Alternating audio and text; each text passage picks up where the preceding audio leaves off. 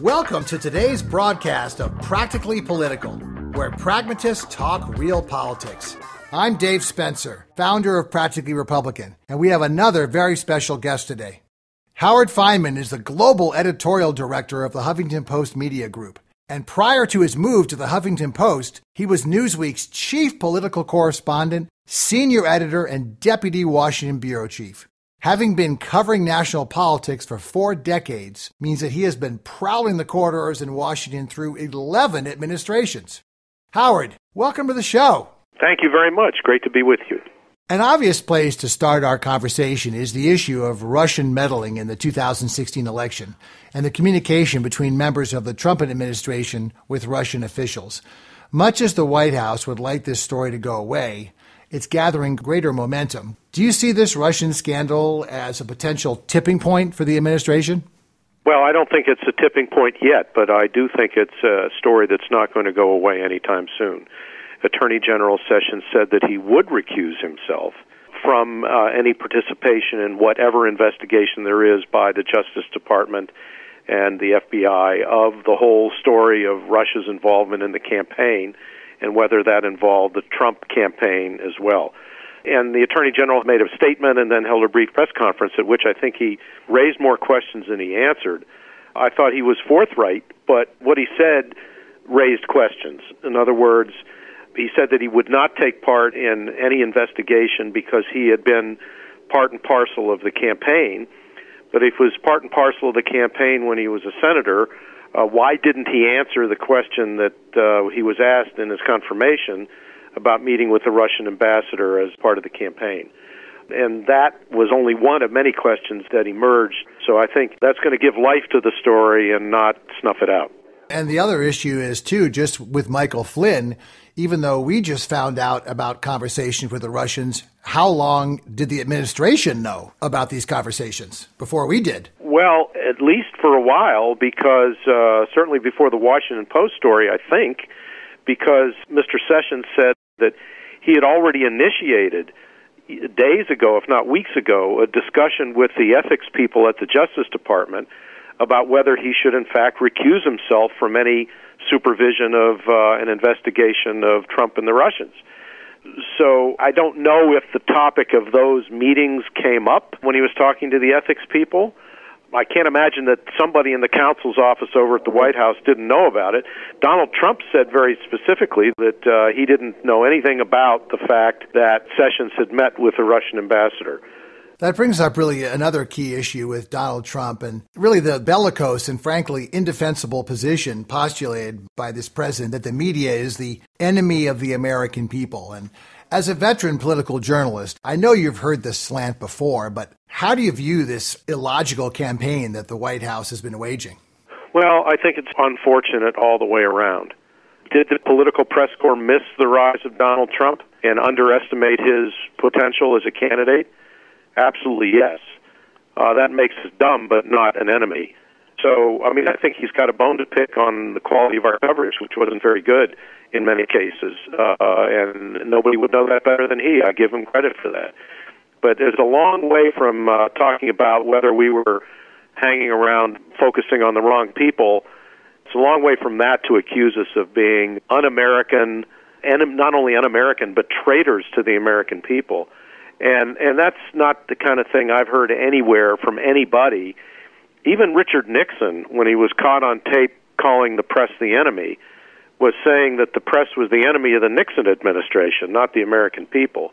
So I think it's rhetorically way over the top and outrageous. But I also think it's the duty of the press corps not to get down in the mud with Donald Trump and instead to just carefully, ploddingly, and calmly do our jobs. And one of the things we need to do is look at whatever role the Russians played in American politics in 2016, the hacking, the leaking, the influencing, and whether any of that, which was designed to hurt Hillary Clinton and benefit Donald Trump, was known by or participated in by the Trump campaign. It's certainly a very logical question. We shouldn't use the word traitor, and we shouldn't call each other enemies of the people. We should just go about and do our business. I think that part of the administration's strategy is there's all this stuff going on with the tweets. That's a distraction.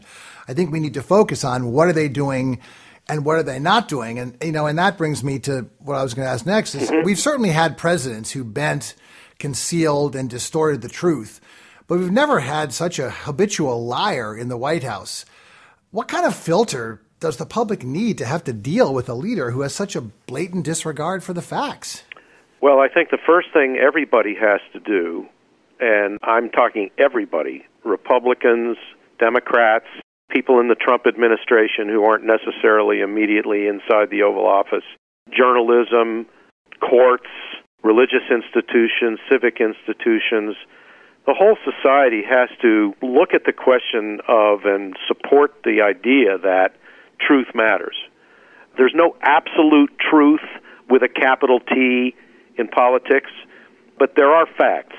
And facts properly vetted and examined have to be the bedrock of any argument. Now, I wrote a whole book about how the country thrives on argument. It's called The 13 American Arguments, and it was a bestseller, and it's still used in colleges and universities, and I believe very much in the theory that argument is the essence of America. But facts are required. And so the first thing is we have to agree that facts matter. And after we agree on that, we have to look at the role of the president in undermining that theory and also in his devotion to stating the facts. Because at some point, as long as he's president, there's going to come a moment when the whole country is going to turn to him and needs to believe with certainty in the leadership of America in a crisis, and that's going to be the President of the United States. It's a dangerous situation when we have a guy who's not really highly regarded for telling the truth in the White House. It's exacerbated by the fact that you look at his base and they think that the stock market went down under Obama. They think unemployment went up. So the truth doesn't matter to a lot of people in his base, and that's really disconcerting to me. Yeah, I think that Donald Trump has a lot of faith in the voters who supported him. He feels a bond with them. And so far, those people, at least according to the polls and the interviews we've been doing, are sticking with President Trump. And I think they will stick with him for quite a while. And he's going to go back and back and back to that base, fuel the emotions of it, fuel the loyalty of it, fuel the fears of it. But he can't govern with the support, however fervent, of 38-40% of the electorate. He just can't do it. It's not doable. The Republicans won't hang with him in the Senate and the House, in the Senate especially, and the Democrats are going to be out for blood. There isn't a whole lot of good news coming out of Washington, just so it doesn't seem like we're only dwelling on the negative here. During his address to the joint session of Congress, Donald Trump actually appeared rather presidential, talking about reaching out and working together to find ways to solve problems, which, as we know, has not been the case up until now.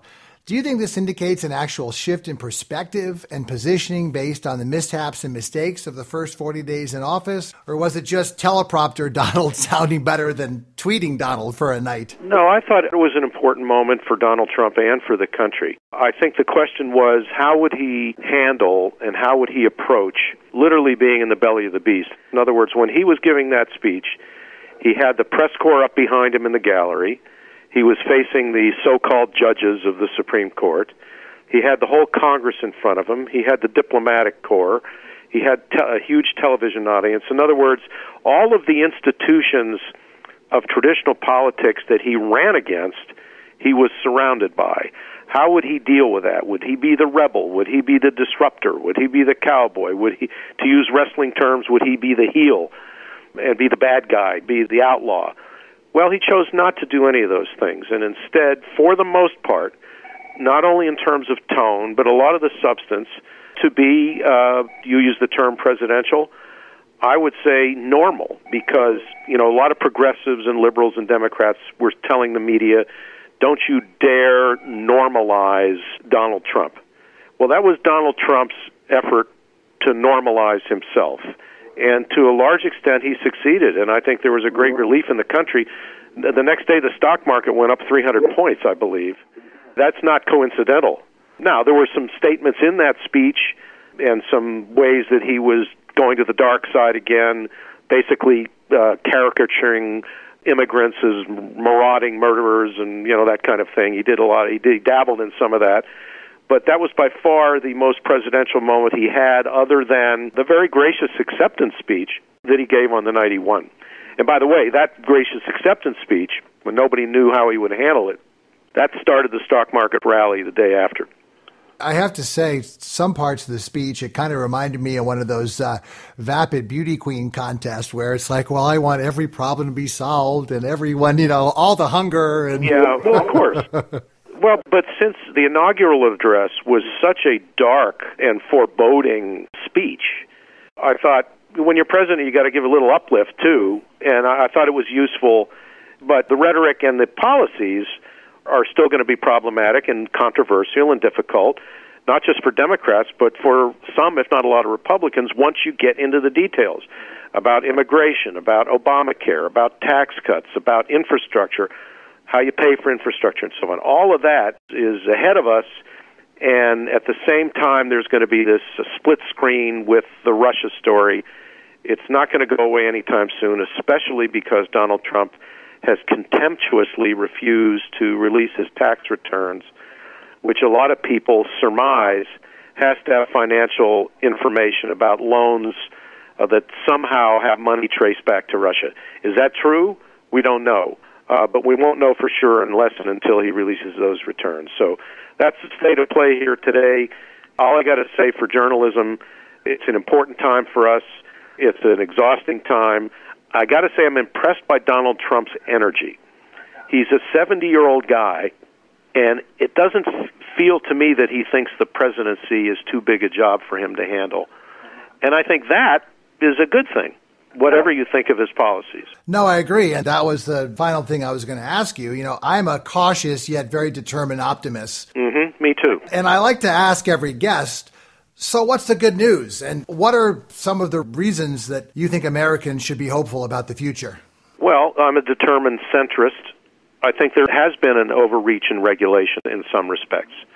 I'm an environmentalist like we all are.